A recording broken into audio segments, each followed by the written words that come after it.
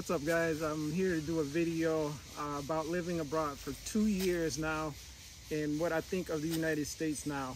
And I went back recently and instantly I feel that the toleration of people, like the toleration of races, toleration of which is one of the worst things I could say about the United States, is they have a problem with tolerating people instead of actually embracing or wanting people as far as race, religion, political views.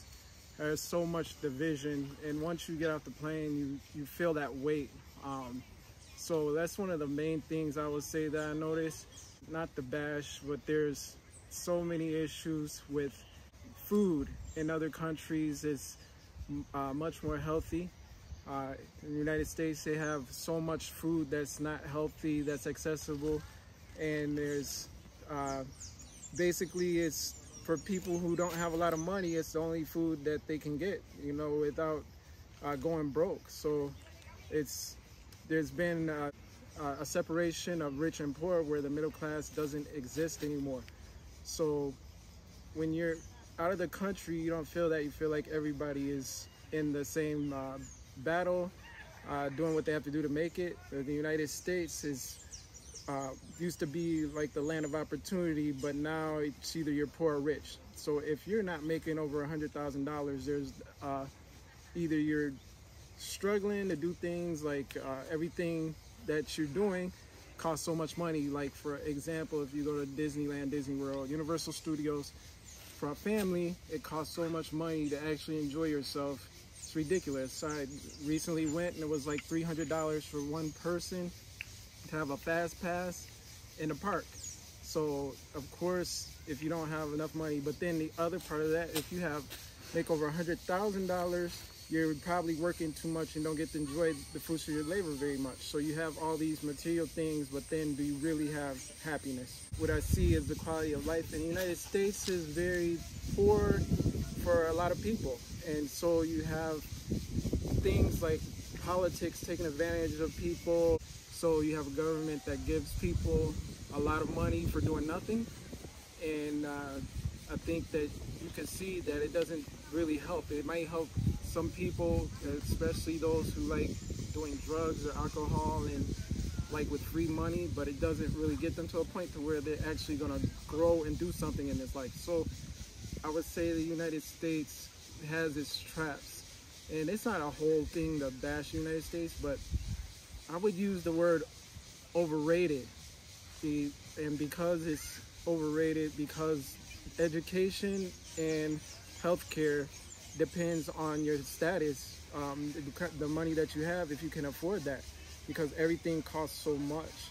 So one of the things I definitely noticed in other countries, living outside of the country, is the healthcare is just as good when it comes to what I needed for like a quick checkup, but way less expensive, more accessible. And I believe in the United States, everything has either a surgery or a cure, and it's pushed towards something that's going to cost you a ton of money.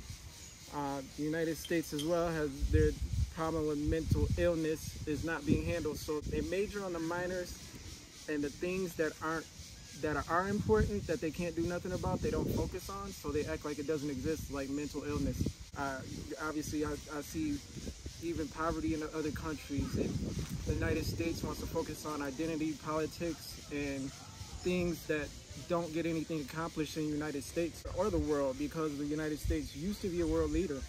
Basically, if you have any moral values or anything that you're not respected, you have to accept everything. Everything has to go.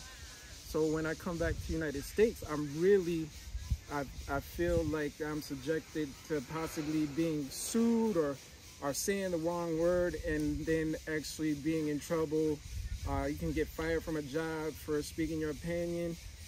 So it's just something that I can't really support. I dread going back to the United States, even though I'll come back, and I do appreciate my citizenship because I know there's hope that it can return to how it used to be. So the United States has basically become a place where if you don't accept whatever goes, then you're against it. And that to me is very difficult. In other countries, they still don't have the battles about what a woman is, and even though you have the identity politics creeping up a little bit, there's not men playing in women's sports like it is in the United States, and you know which bathroom you need to go to. It's things that are obvious that other countries aren't fighting about. So what you see is when there is weak leadership, other countries that come together, not taking the United States seriously anymore. So what I feel, especially as a black man abroad, is I don't get the same treatment I would get in the United States, meaning that I'm not looked at as the possible suspect of everything that goes on.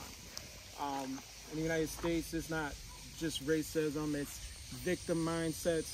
There's racism, victim mindsets on both sides, and it's horrible that people try to take advantage of that. There's things like the court system that wants to take over your family when you're divorced or have children and it doesn't work out. So I've never seen a woman in jail for not paying child support or taking care of her kid, and I've never seen a woman homeless because she lost her house in a divorce.